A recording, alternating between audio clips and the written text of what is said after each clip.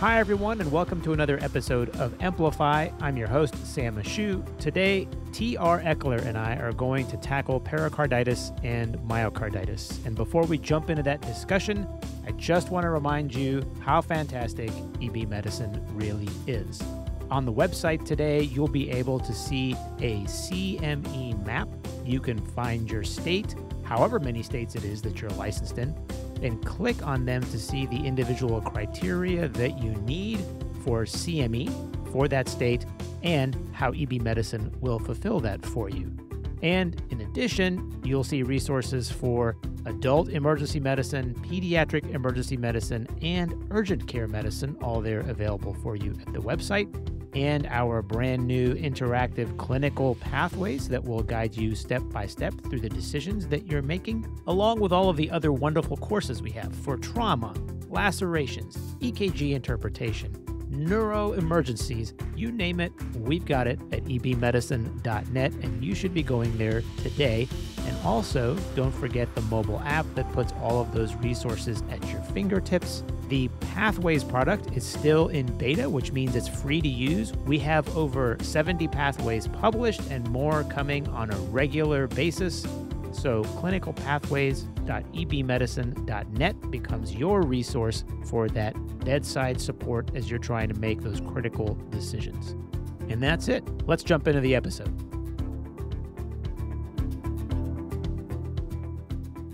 All right, ladies and gentlemen, we are back today. It is me, Sam Ashu, and T.R. Eckler. I'm back, and I'm excited to be here. Today we are talking about the July emergency medicine practice article on pericarditis and myocarditis in the emergency department. TR, you ever seen any of these cases before in your practice? Like a number. I remember one patient who had a radiation-induced pericarditis, and I think almost to the point of myocarditis as well, that would keep coming back in because the radiation oncologist didn't believe that that's what was causing it. And I've had a couple of infectious ones of these when I was in residency, and then some autoimmunes. And I find it's a great challenging test of how much you trust your clinical gestalt, and then how much you feel good about the patient's age and their recent viral history. And a lot of times it's a great case of just, if you take a great history and you really can get a sense of that they just had something viral or they just changed medications, you get enough to put this picture together, but it's not ever easy, I think.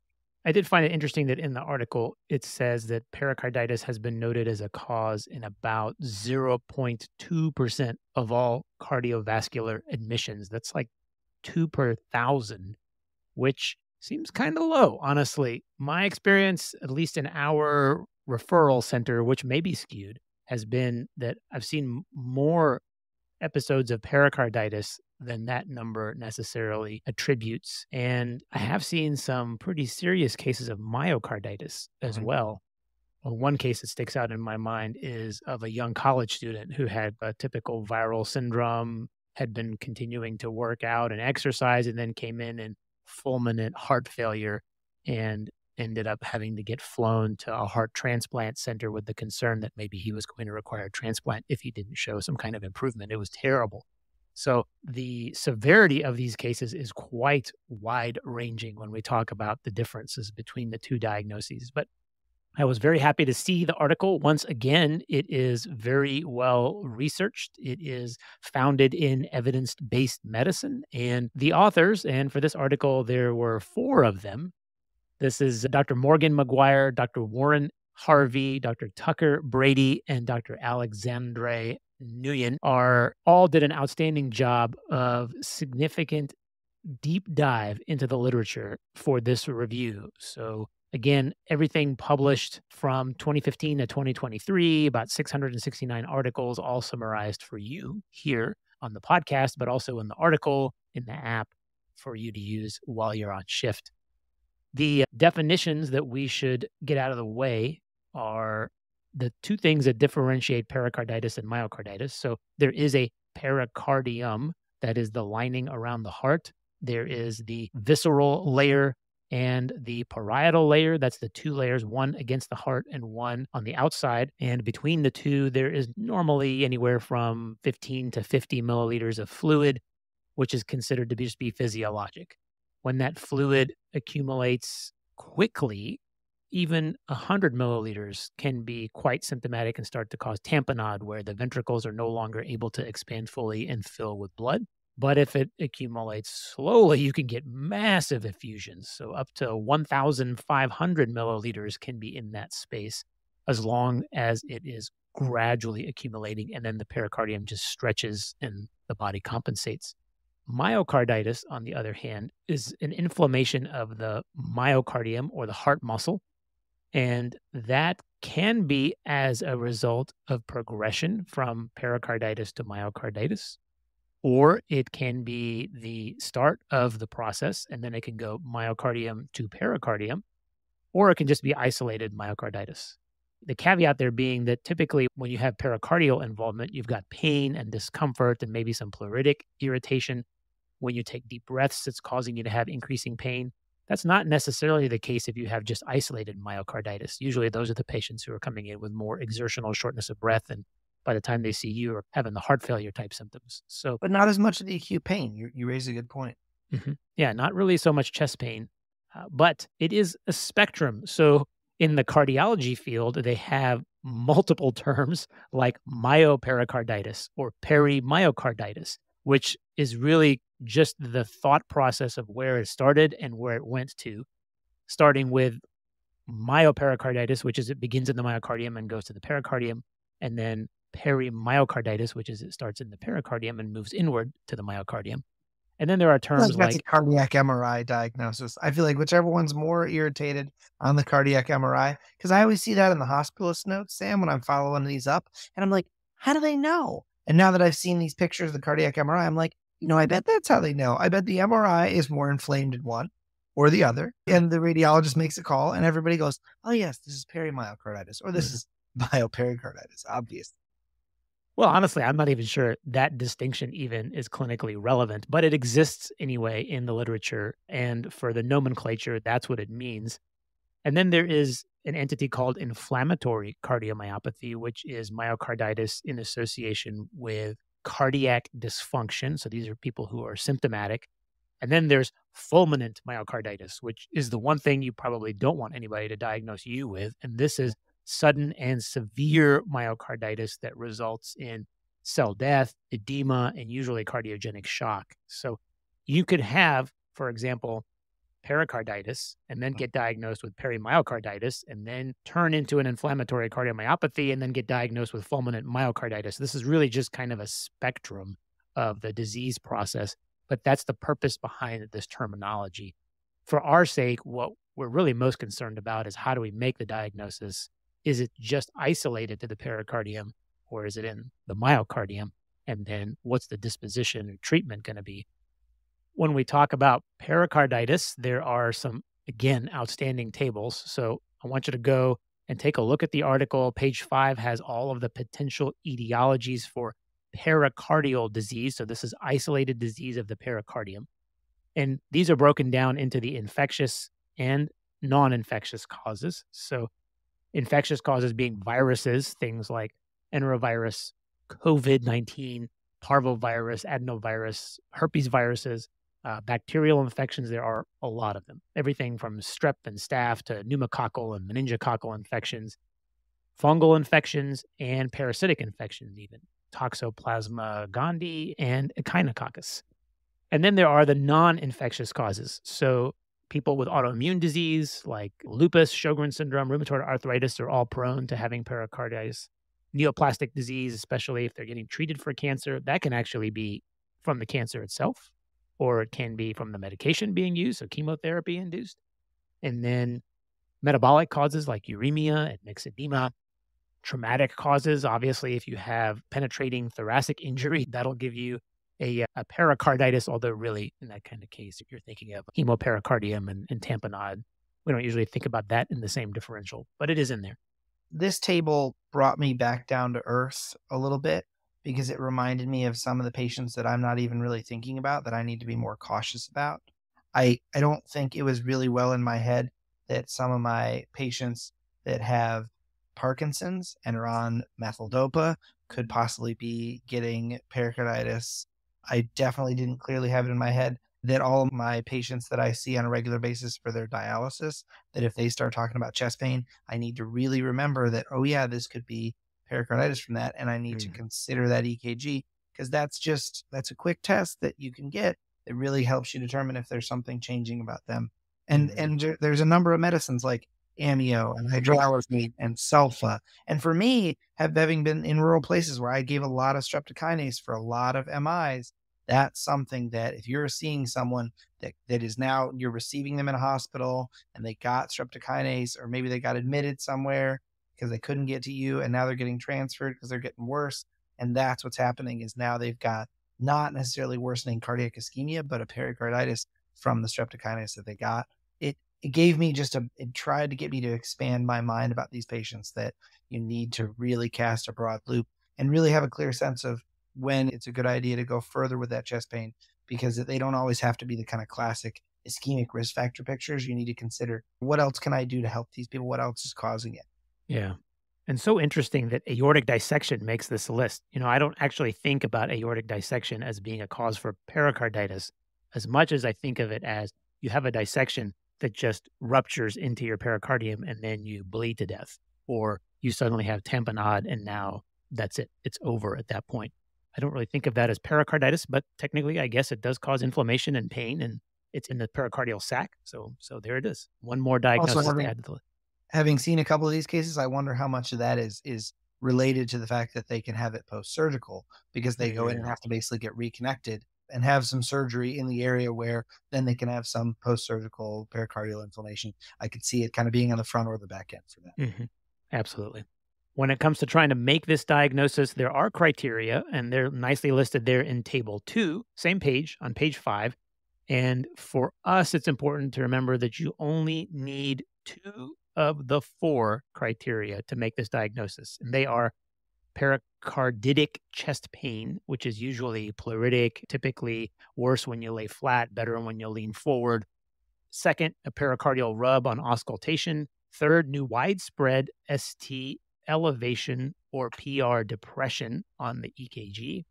And lastly, new or worsening pericardial effusion that you would see on an echo or bedside point of care ultrasound.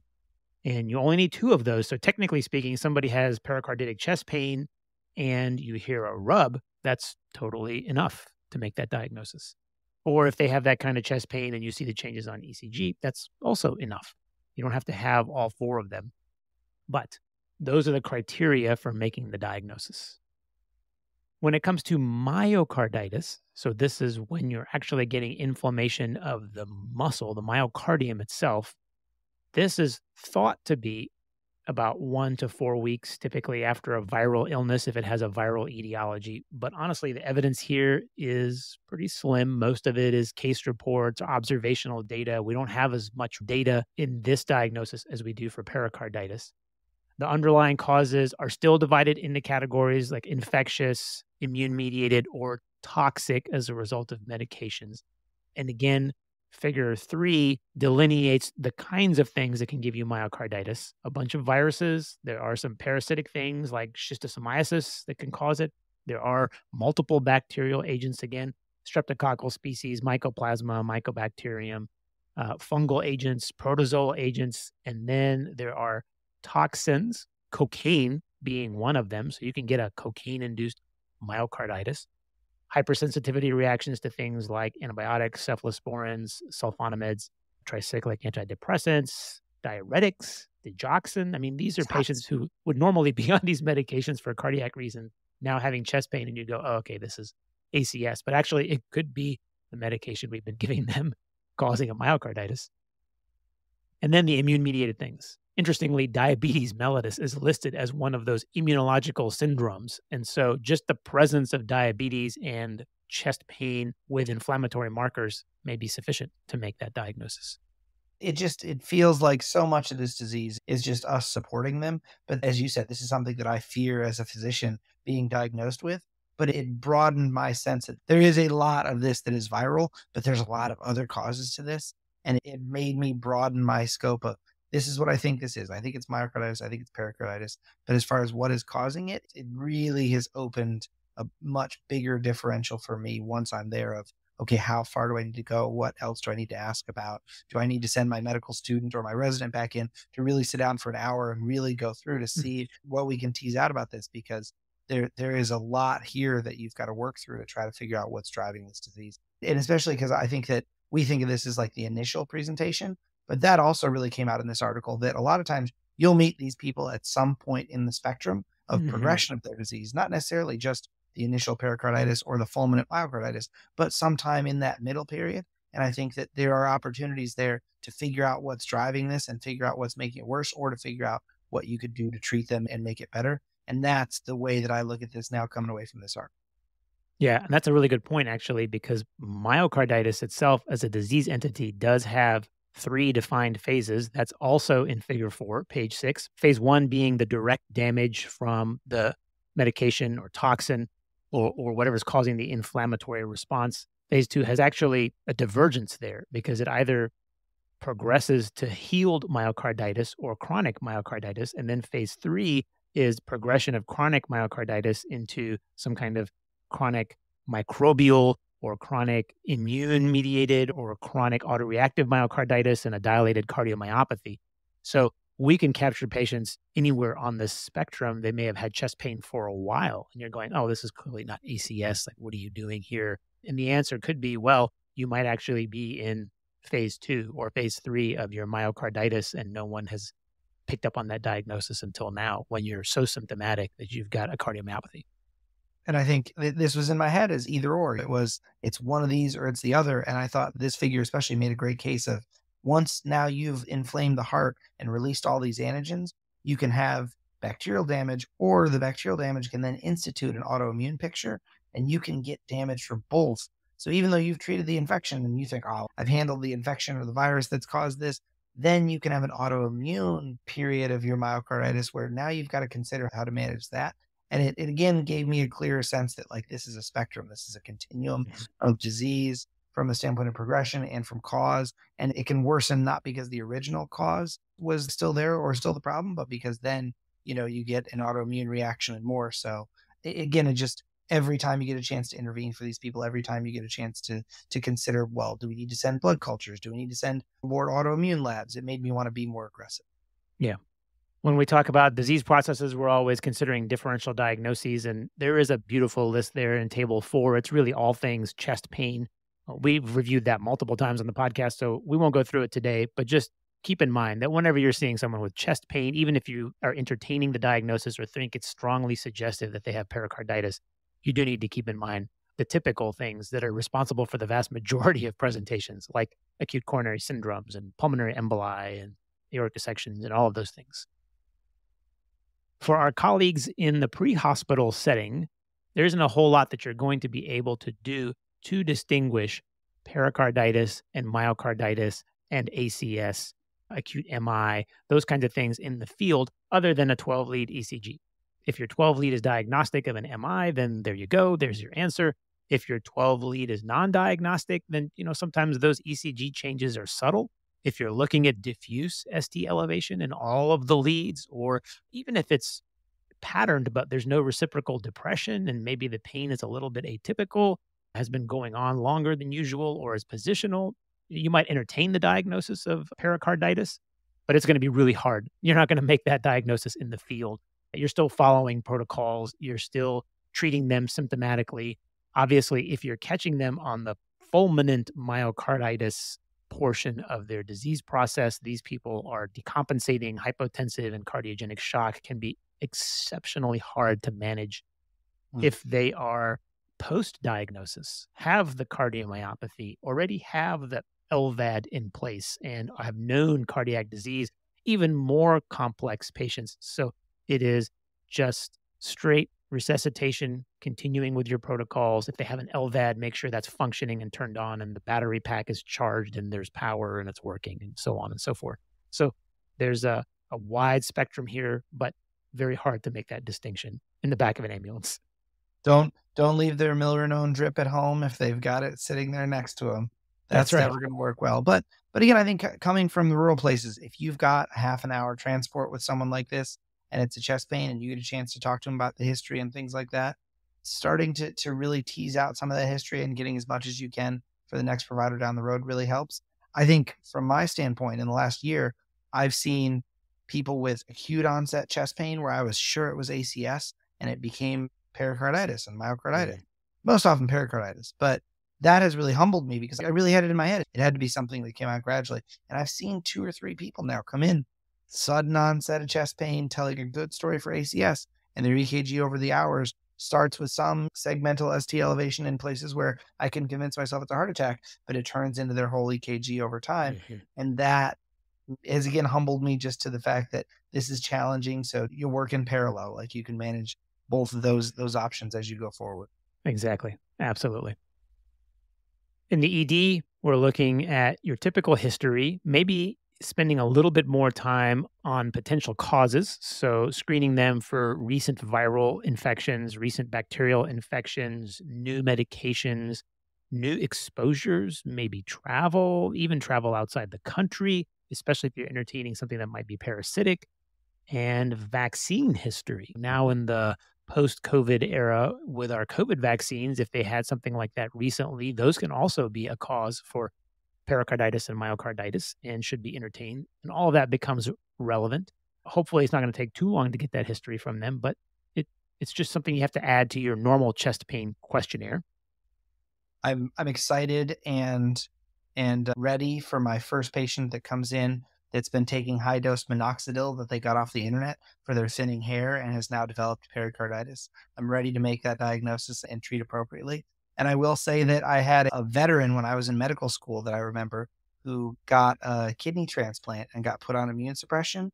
And Mm. because he had been in the South Pacific as a veteran, had a chronic but well managed by his immune system trypanosomal infection that then once he got put on the immune suppressants for his new kidney, just completely exploded Wow. and developed all through his body. So I think Wow. noting changes that you wouldn't necessarily think would be the thing that causes it, putting that picture together is really what's going to make these diagnoses for you. And it's a great go back to the bedside and just keep asking questions until it makes sense. That's right. And when you're asking the patient about the description of the pain, the typical descriptors are things like sharp stabbing sensations that are precordial or retrosternal, sudden or gradual onset. If they're going to radiate to the same location as ACS, so back, neck, arm, shoulder. If they're aggravated, it's typically by things like deep inspiration or movement and relieved by leaning forward. And sometimes, if they're in the acute phase and it's viral or infectious, they've got a fever, they can have some shortness of breath. They can even have some pain with swallowing. You know, that pericardial sac sits on the lower esophagus. And so that can cause further irritation and pressure when you're swallowing boluses down your esophagus and it's pushing on the back of the pericardium. So those are some of the interesting things you might elicit on history. And when it comes to physical exam, the most important thing is this statement from the article. Overall, physical examination findings alone do not lend enough specificity to confirm the diagnosis of myocarditis. And it's the same for pericarditis. So when you're looking at exam findings, there are multiple different things reported in studies. The overall sensitivities and specificities are pretty low. There are some that have better specificity in the pediatric population, things like tachypnea or tachycardia, but again, they're not very specific. For physical exam on this, it reaffirmed my sense that there's nothing on physical exam that's really going to tell you definitively this is pericarditis or myocarditis. But we're chasing zebras here. And that's what you've got to enjoy about these cases is that you're going to rule out ACS. That chest pain radiating to the back, you're going to take the picture to rule out the dissection. You're going to make sure it's not pancreatitis. You know your bread and butter. But the reason you're doing this exam is to put all the pieces together that manage to make this something. You're looking at the rash because now, having seen someone that had Neisseria meningitis bacteremia, but not meningitis, if I saw that rash and a person with chest pain, I'd say, wow, this is Neisseria meningitis in the blood. And it's also now giving pericarditis. Like, I'm more worried about that. In my patient that is worried about high risk sexual behaviors, that's then bouncing back. Maybe they took their antibiotics, maybe they're not, because that weak doxycycline is hard. Now I'm more worried that this is a chlamydial pericarditis. If they've got that big bullseye rash coming from the Northeast where everyone was very worried about Lyme disease, now I'm more interested in that their heart block seeming like it's a new thing and it's not a part of their chronic cardiac history. Like Yeah. it's the This is a fun kind of joy of medicine thing. And it's a way to make the young person coming in with chest pain that otherwise I think in our jaded part of our career when we get tired of it, it's a way to look at them and say, all right, this is a good challenge because if I put a little bit of focus and a little attention into this and I go a little further, then there's one oyster to uncover there that all of a sudden is going to have the answer and you're going to get a chance to do some things to fix this person. Exactly. And as the article says, they might have tachypnea, they might have tachycardia, they might have fever, they might have all of these different physical exam findings, but none of them are very specific. So you do have to just take it in context as a sum of the total, but you're still going to proceed down your normal diagnostic testing route. And speaking of diagnostic testing, there are some things that you should be getting. Of course, everyone's going to get an ECG. So you're going to be looking for that ST segment elevation. It's typically concave, typically diffuse, and without reciprocal changes. And there's always the stipulation that it's typically this because that just means there's going to be atypical cases. You may find AV blocks, new AV blocks. You might have dysrhythmias, things like new onset AFib may not just be simple AFib. It might be myocarditis causing AFib. So you still got to ask those questions. If they have a ventricular tachycardia or dysrhythmia, that can also be as a result of myocarditis. And those findings can be associated with worse outcomes. So there was one specific study. It was retrospective. This was 9,200 patients with myocarditis who had an associated dysrhythmia. The most commonly recognized was AFib, and that was in a quarter of them, followed by VTAC, and that was almost another quarter. And these patients were more likely to require a longer hospital stay, an implanted defibrillator, or a pacemaker. And that difference was statistically significant. So if they have those dysrhythmias and they have myocarditis, it doesn't mean you're just going to treat the myocarditis and ignore the dysrhythmia. These are actually sicker people and more likely to go on to need more invasive therapy. And the same if they had QRS or QTC prolongation. Those patients also specifically had a worse prognosis. So if they have changes on the ECG or new dysrhythmias, that puts them at higher risk, but that's going to be your starting place for diagnostic evaluation. And especially in people you're worried about or people that look unwell, they're diaphoretic, they're short of breath, you're worried they're getting worse, repeated EKGs. It doesn't have to wait Yes. 2 hours. I would tell you that an EKG in 15 to 30 to 60 minutes has been my friend more times than I'm comfortable admitting because the initial EKG doesn't always paint the picture that you need it to, but boy, does the repeat bail you out sometimes. I'll tell you, it's funny because it's pretty easy to anchor on something. I have had conversations with my cardiology colleagues where I have sent them an EKG and said, "Hey, this is a concerning case. Here's why. Here's the EKG." And they'll go, this isn't really as impressive." And that sets that anchor point. And then 5 minutes later, I send another one and I go, "Here's number two." And they go, "Yeah, okay, maybe it's a little worse." And then 5 minutes later, I send the third one. They go, okay. And I had this happen. Then one of their colleagues comes in to see the patient, right? Because they called someone else. "Okay, the ER keeps bugging me about this person. Please go see them." And their colleague will look at this and go, they'll start on the third one and go, "Holy cow, this looks terrible." I'll say, "Yeah, I know." And they'll say, well, why isn't somebody doing something?" I say, "Well, I did call your partner and I showed him number one and then number two and then number three." And they go, "Oh gosh, this is just progressing. Like, what are we doing here?" And I go, "Exactly." And so it's easy to anchor on that first, maybe mildly abnormal ECG and then not see the progression and not flip that switch in your brain that goes, "Oh, this is progressing for a reason and this is not normal." So just one more thing we have to combat in our own brains as we're trying to treat these patients. All right, laboratory testing. So obviously we're doing troponin testing. No one's going to get out of the ER with chest pain without having a troponin. Yes, but Interesting. Sam, troponin was going to save me every time. The troponin every time was never going to be negative in myocarditis. This blew my mind. You're telling me the number is 50%. I'm So blowing disappointed. your intro to this up. 50% of the time, myocarditis has a negative troponin. Yeah. What do you mean? Yeah, I know. I was so disappointed. Isn't the protein leaking into the blood? I understand how troponins work. It's there. The heart gets inflamed. It leaks out. What do you mean half the time it's not there?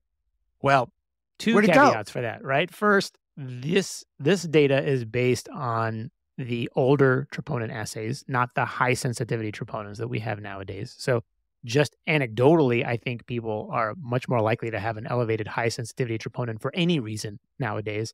And so with that increased sensitivity, there comes an increased ability to pick this diagnosis up if they actually have true myocarditis. But this particular statistic does draw attention to the fact that this is an inflammatory process. And if you're trying to diagnose an inflammatory process, the troponin isn't necessarily your gold standard.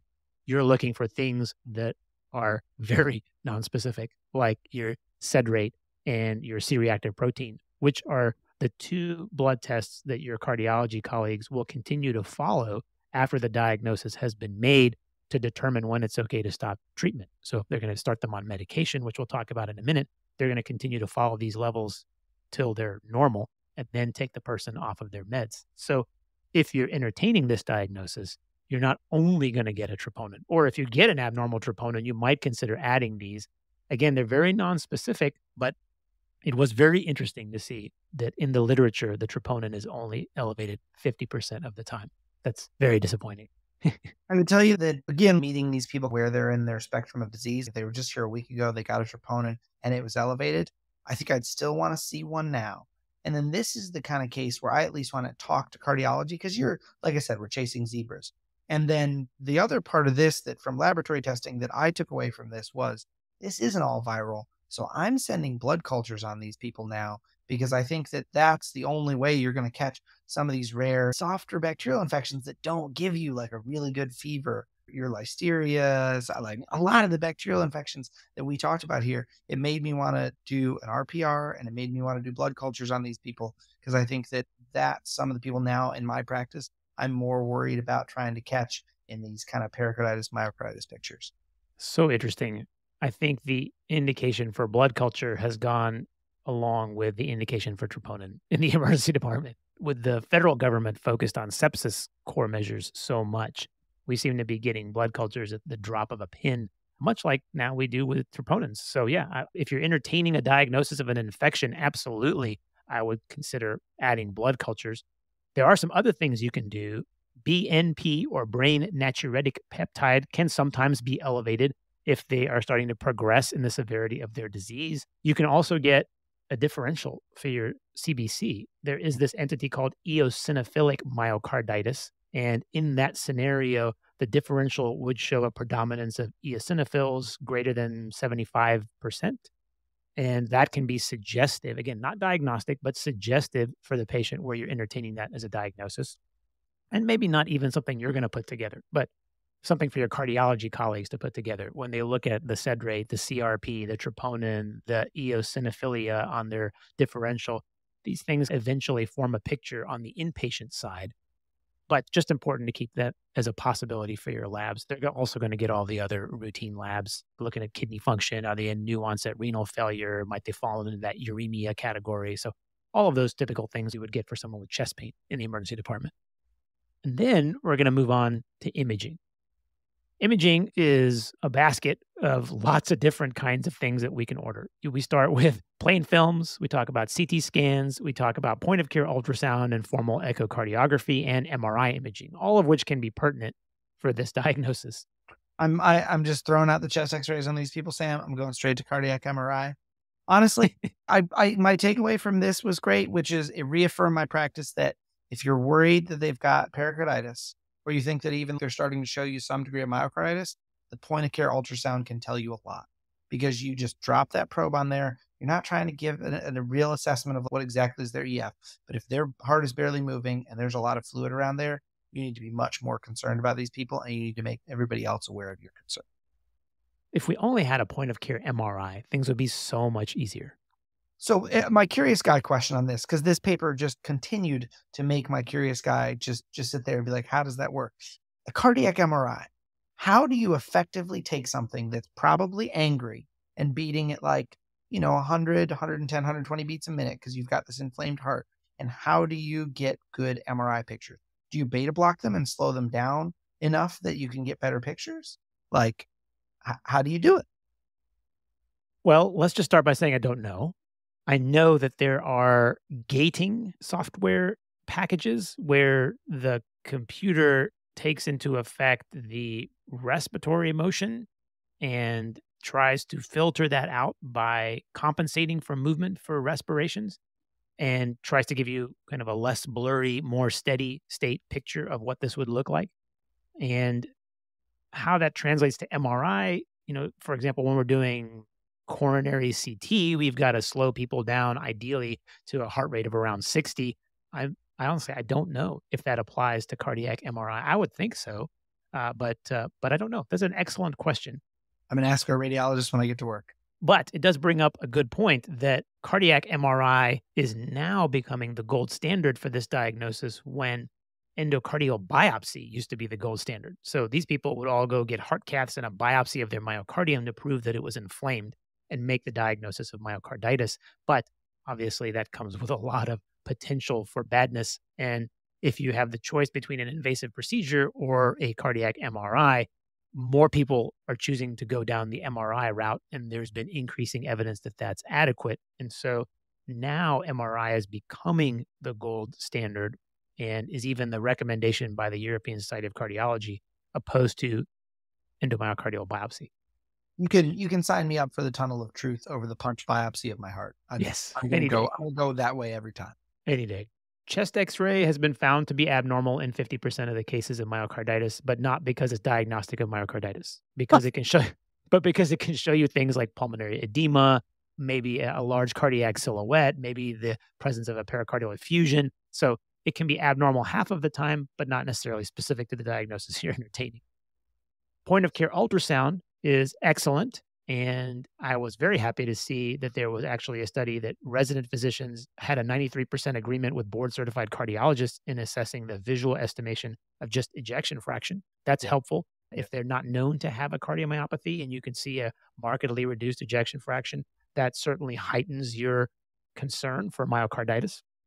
So point of care ultrasound can also tell you if they've got a large pericardial effusion and if they've got tamponade physiology with that effusion. So a very, very helpful first look. And then at some point, they're going to get their cardiac MRI. And what they're looking for on the MRI is T2 weighted signal intensity increase in the pericardium or the myocardium, suggesting edema, and then increased global myocardial early gadolinium enhancement as a ratio between the myocardium and skeletal muscle.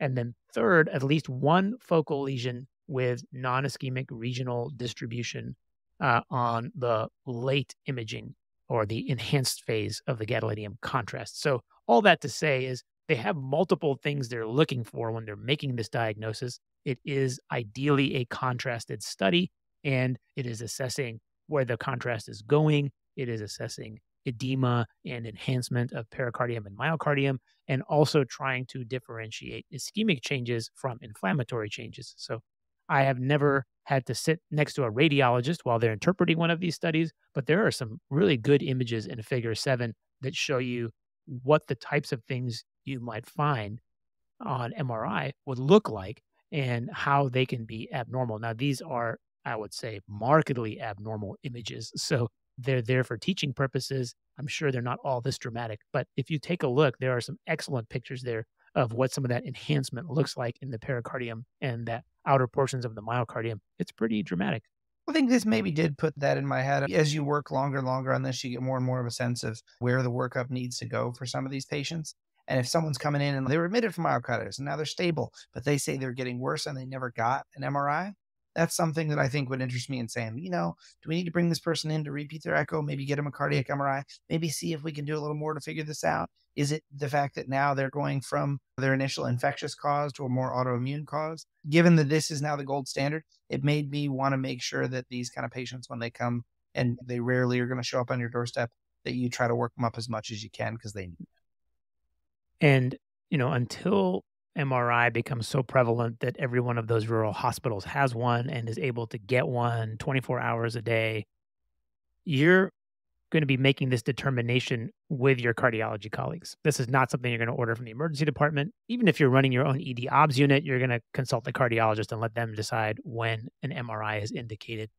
Just because it's a lengthy study, it's an expensive study, and in most places, it isn't readily available. Sometimes that involves a transfer. And then the question becomes, could they get this as an outpatient? Is it going to make a difference as far as their treatment goes, or is this more for diagnostic purposes? Should we just start initiating treatment now and then make the diagnosis a little later. So it just begs more questions. Having had the MRI, I used to roll up on Monday or Tuesday in some of my rural hospitals in a trailer, and it would pull in, and then they would set it up, and they'd do MRIs for a couple days and then move to the other hospital in the next county over. I think that this is the time where you want to get them to a tertiary care center Yeah. to make sure that they get a real good cardiac MRI and see cardiology and get tuned up as much as they can. Not the trailer MRI, is that what you're saying? I would tell you that I love those trailer MRIs because, boy, do they help you not have to transfer a lot of people for things. But I think these are the people that they need to go and see all the people with all the very, very specialized training. Don't get me wrong. We are not making fun of the people who own or work in those trailer MRIs. We Oh, no, appreciate you no, very much. that was an We're incredible thing. It saved me from transferring so many strokes. Yeah, It gave me absolutely. ways of finding things that I never would have been able to find and really made a huge difference. And or for people that I couldn't transfer, it gave me a way of working them up further without doing that because of a storm or something else. But Yeah. I still think it's worth knowing that this is a specialized test that needs to be done carefully. All right, and then we move on to treatment. So the whole point of doing all of this to make the diagnosis is to initiate the right treatment, and the treatment for an inflammatory condition is going to be anti-inflammatories. So the standard first-line treatment for pericarditis is going to be NSAIDs, things like aspirin or ibuprofen. It doesn't have to be some prescription NSAID. It can be over the counter. The typical dosing for aspirin is anywhere from 650 to 1,000 milligrams every 8 hours, or ibuprofen, 600 milligrams every 8 hours. Perfectly okay, and are actually recommended by the European Society of Cardiology as the first line therapy. And they're typically going to be on this therapy for 1 to 2 weeks as cardiology continues to follow their inflammatory markers to make sure that they're responding. And then they're going to begin to taper the dosing over another 2 to 4 weeks. So they're going to be on a long course of high dose NSAIDs. If they need PPI or GI prophylaxis, you're going to have to go ahead and start that as well. But this is not a short course. This is not, here's a week of ibuprofen, goodbye, have a nice day. And if there is a contraindication to NSAIDs, there are multiple other options, corticosteroids being one of them. Interestingly, glucocorticoid therapy, if used early in the course of disease, has been shown to be a predictor of recurrence. So, avoiding those for first line therapy and just using NSAIDs is ideal. But if you have no choice, something as simple as oral prednisone, low dose at zero point 0.2 to zero point 0.5 milligrams per kilogram per day, is perfectly sufficient and has been shown to help. And again, they'll follow those inflammatory markers. And then there's colchicine. And colchicine is interesting because it's added to NSAID therapy. It's been shown to be beneficial in a controlled trial of 120 patients with various forms of pericarditis. If colchicine was given in addition to aspirin during that initial first visit or that index visit for pericarditis, then it prevented recurrence with a number needed to treat of 5, which is That's an exceptionally low. that's an astonishing number needed to treat, Yeah. and I really love number needed to treats because I think we should be more focused on this in medicine. If we have a treatment that's got that good of an NNT, these are the kind of things that we should really be trying to do more of, and this completely changed my practice. I'm now gonna add colchicine to every single patient that I'm sending home with pericarditis. Yeah. And colchicine is dosed based on body weight. And so if they're greater than 70 kilograms, the suggested dose is zero point 0.6 milligrams twice a day. If they're less than 70 kilograms, you're going to be giving that once a day. And then there also is IVIG therapy. Now, this is kind of branching off into some of the more extreme causes of myocarditis and pericarditis, but there is IVIG therapy, there's azathioprine, and there's anakinra, all of which can be considered as long as the person has proven non-infectious recurrent pericarditis. And typically those are used in someone where corticosteroid therapy is contraindicated for some reason. And so, again, this is well beyond the scope of the emergency department, but just so you're aware, those are the kinds of things that are medical therapies for pericarditis, recurrent pericarditis. And of course, if they have pericardial effusion that becomes symptomatic, then that's an indication to go and get a pericardial window, and that will be the surgical therapy. I think from my takeaway on this treatment part, I really just think that as much as you can limit the amount of times you're asking a patient to take medicine a day, it really helps. So I'm leaning towards naproxen for these patients because it doesn't seem like there's a big difference in NSAIDs. I think if you can give somebody something twice a day with something like you said for GI prophylaxis, because they're going to be on this for a while, and then take their dose from 500 down to 250 after 2 weeks, I think that really seems like it's where I'm going to go coming off this. And then adding on the colchicine twice a day. And then the steroid takeaway, I think when I'm listening to podcasts, I want them to give me kind of exact doses sometimes to help me kind of make it stick in my brain. The steroid dose really humbled me and backed me up a little bit because I think I would have been thinking to start a little higher. And they're talking about for a 70 kilogram person starting between 14 and 35 milligrams. So 10 to 40 is what you're actually going to be prescribing, with like 20 kind of being the sweet spot. That's really my takeaway, is that I was probably going to start people at 20 and then send them home with that. And then basically have them go up or down. And I think that's half, if not a third, of where I was thinking I was at before this. So I think sometimes when you're busy, you're shooting from the hip, you're just trying to like make sure you get it taken care of. This made me want to taper that dose back for my patients with pericarditis that are on a blood thinner or have kidney disease that I can't give them an NSAID. I'm going to start low with steroids, but I'm going to give them the colchicine. Yeah. Yeah, it's low dose for sure. That's a good point. If they have myocarditis, then it's typically supportive care and then treating all of the sequelae of the disease. So we've got things like dysrhythmias and cardiomyopathies and heart failure and ventricular dysfunction and all of those things that have been very well studied in congestive heart failure. So you're going to go down those pathways for supportive care. They're all going to get guideline or goal-directed therapy for things like managing their dysrhythmia, for things like managing their heart failure. They might need temporary or permanent placement of a pacemaker or a defibrillator, depending on the type of block they have. And all of those things are going to be managed by our cardiology colleagues. There's very, very little evidence for anything like corticosteroids or IVIG or any of those kinds of treatments, even in viral myocarditis. It hasn't been shown to be beneficial to start it up front or even afterwards. And so those therapies are not typically used for myocarditis, but they are used for isolated pericarditis. And if they have something immune mediated, so like, for example, giant cell or eosinophilic myocarditis, then there is a role for some of those immune suppressants. But otherwise, they're not used for myocarditis. And then one of the questions that's always in the back of people's minds when they make this diagnosis, especially in a young person who's an athlete, is, well, when is it safe to return to sports and athletic activity? And the American Heart Association and European Society of Cardiology consensus statements say that anyone who is diagnosed with an acute phase of myocarditis should wait for 6 months before they return for clearance to go back to any kind of aerobic exercise. And that's 6 months from the time that they have resolved or recovered their illness. So if you're in this for a month or two before you're finally cleared of the actual problem, then the clock starts and you've got to be symptom free and have no relapse within 6 months before you'd be cleared to go back to sports or aerobic activity, which, if you're a professional athlete or something of that sort, that's a considerable amount of time. I don't feel like we're seeing these people as much in the emergency room, but I think it's worth starting that conversation if they're coming back and saying, I think I'm good to go. You got to just tell them that this is the rest of their life and they can't stress their heart until it's ready. And we need to make sure it's ready before they stress. Yeah, great points.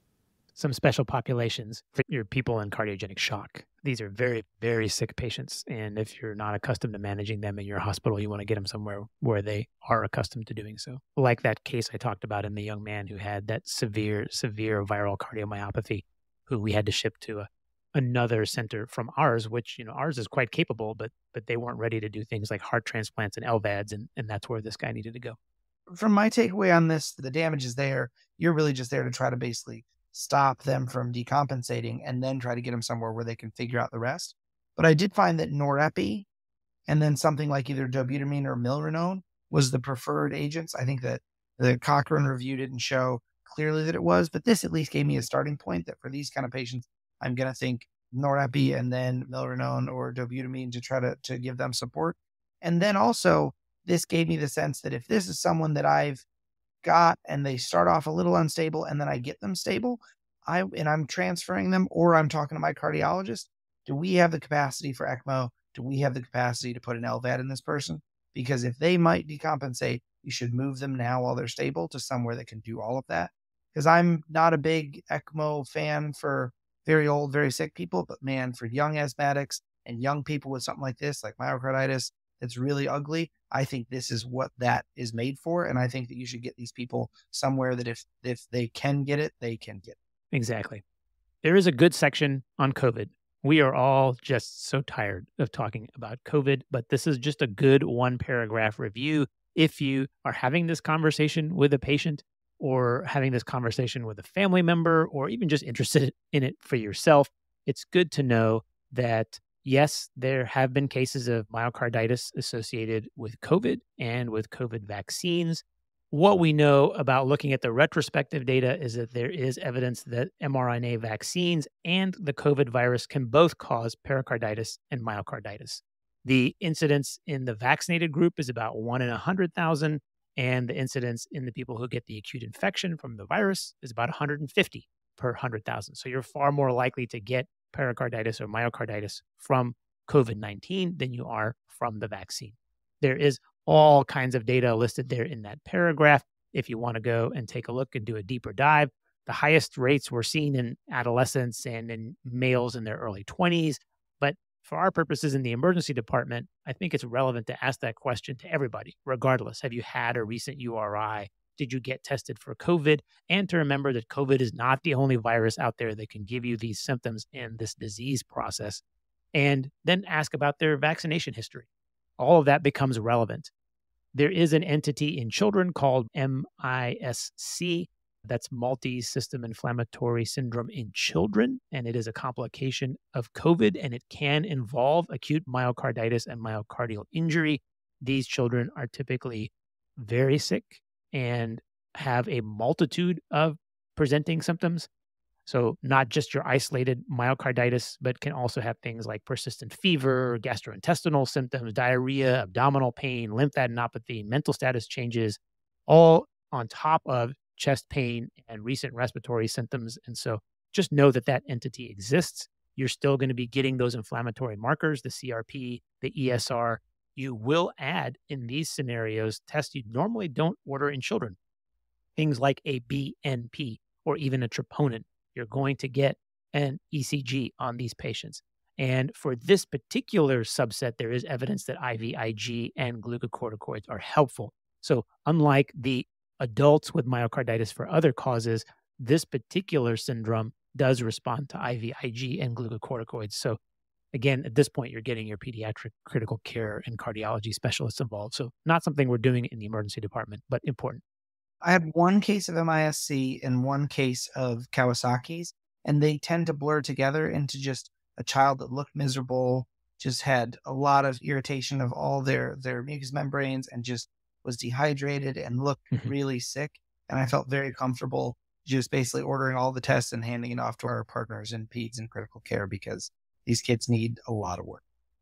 And we talked already about disposition of athletes. So again, if you're seeing somebody who's an athlete and they're asking you, "Hey, okay, you just diagnosed me with pericarditis. When am I going to go back to running or professional sports or what have you?" The answer is going to be, "I don't know." You're going to start treatment and you're going to have follow-up testing with the cardiologist because after you've recovered, they may do things like serial echocardiograms or stress testing or graduated stress testing to see how your heart responds to aerobic activity before they'll clear you to go back to your significant aerobic exercise. And that process takes 6 months or more. So you can give them that time frame, but it's not definitive. It's really specific to how their body is responding to the disease process and how quickly they recover. Now, that's specifically for myocarditis, right? Yes. But pericarditis, I would say I still want them to follow up with their primary doctor and consider cardiology referral if they're having lingering symptoms. Because as we've said in this thing, it's a progression of disease. And I want to make sure that their pericarditis has stopped there and is resolved before they go out and do things that are competitive. Yeah. Yeah. That's an excellent point. In pericarditis, which is typically uncomplicated in adults and can be managed safely as an outpatient, that interval follow up is important. And so making sure they're taking their meds and they get their follow up as an outpatient. These are usually very stable, very hemodynamically normal patients. And that's typically an outpatient follow-up. Absolutely right. There is a subset of patients who are diagnosed with pericarditis who are going to be brought inpatient. And these are the ones with elevated troponin where you're questioning they might have myocarditis associated. If they have underlying cardiomyopathy, if they have intractable chest pain, if they have a presence of a constrictive pericarditis and they need to be monitored, if they have a pericardial effusion and need serial echocardiograms to follow that progression. All of these are patients that you're going to treat as an inpatient as opposed to just sending them home with NSAIDs and having them follow up with their primary. Yeah, having done this long enough now, it made me remember that sometimes it doesn't have to just be your POCUS in the ER and then you make a decision. Sometimes for these kids, like they're young or they're teenagers, you can get them a real echo in the emergency room. Yeah. Or you can admit them to OBS and get them an echo. But I've had a few of these where they've been discharged and they've come back and now a little worse. And you get them the echo quick in the emergency room that they weren't having success getting as an outpatient. And it answers the question of, well, this is getting worse, or, oh, this looks beautiful. Like we're going to be okay. Yeah. And then for your myocarditis patients, these are typically all being admitted. Some can go to an OBS unit if they're very stable and they're getting serial echoes and serial troponin measurements and telemetry. But the ones that have any kind of decompensation, these are going to be inpatients. They've got a decompensation rate of about 30%. And so that's pretty significant. And the reason why we take them all inpatient, and especially if you're going to pursue things like cardiac MRI or even endocardial biopsy, those are all very long tests that result in longer hospitalizations in our sicker patients. And so all of those people are coming to the inpatient setting. That's your disposition. And some of the risk management pitfalls.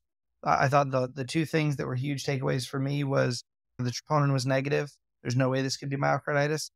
That has given me pause that like the troponin does not rule out myocarditis. And therefore, if my suspicion is high, or like you said, like this is pericarditis with some higher risk factors, I'm pushing harder to get those admitted now because I want to see more testing. I want to see that cardiac MRI to figure out exactly how inflamed that heart is or is not.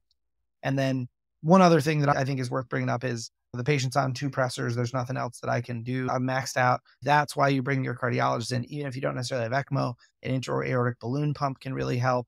Doing other things to support this heart and kind of changing the dynamics of what's happening or changing, which pressors you're using. I think that the more you can load the boat for the sick myocarditis patient, the better that they're going to do. Yeah. And if all of that decision-making sounds ultra complicated, there is a great clinical pathway that's in the article that will also be in the interactive clinical pathways available on your mobile device at the bedside that'll walk you through all of that decision-making, what criteria they meet. Do they have pericarditis? Might they have myocarditis? How sick are they, et cetera? And we'll walk you through that disposition. It's a good pathway, and it'll be available in your mobile device when you're listening to this podcast. So once again, thank you to the 4 authors of the article. It really is an excellent review of both of these diagnoses and how we should approach it in the emergency department. That's Dr. McGuire, Dr. Harvey, Dr. Brady, and Dr. Nguyen. Thank you so much to all 4 of you for writing this for us. And thank you to you listening. And just as a reminder, if you're listening from your podcast store, whether that's on your Apple device or your Android or wherever it is you're listening, we appreciate your reviews. So take a moment and give us a little review in the podcast store where you're listening. And that's it. Until next time, everybody. TR, thank you so much. I'm sure it was perimyocarditis and not myopericarditis. Absolutely. On the record. Such a huge difference. All right, everybody. Until next time, be safe. And that's a wrap for this episode of Amplify. Please don't forget to rate us in whatever podcast store you are listening or whatever app you are using. And don't forget clinicalpathways.ebmedicine.net and the rest of the resources there at your fingertips in the mobile app. Until next time, everyone, be safe.